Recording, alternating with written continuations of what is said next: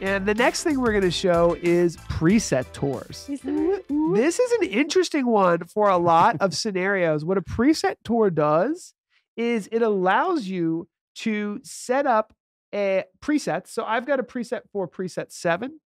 So I already set all this up just to make it easy. Preset 7 on John, preset 8 on Tess, and preset 9 on me.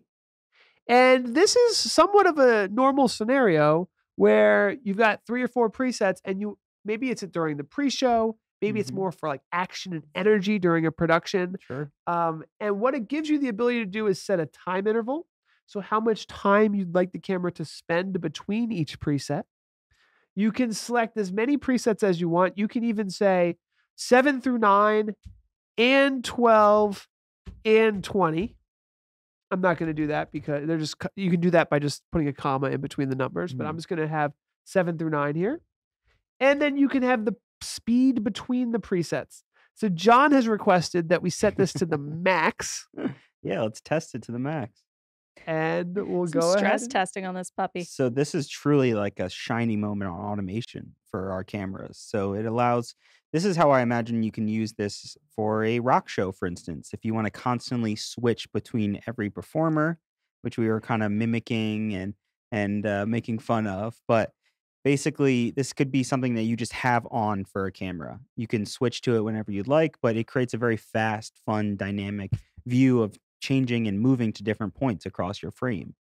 So imagine this at a rock show and you have one on the drummer, the bass, the guitarist, the lead singer, and it could even be for the pre-show. Say if they're just, want to have setup shots for a big crowd and they want to just show the audience before the band comes out, you could just have this set up and just let it roll. Or you could just have it going in the background for an input whenever you need it.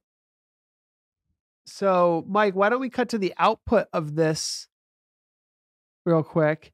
And what I'm going to do is I am going to I'm going to go ahead and change the preset tour to another slower output. Thank you. I was getting dizzy. Because it is, you can see how fast it's going there. I need to slow this baby down. So I'm going to slow it down by going to turning that off temporarily.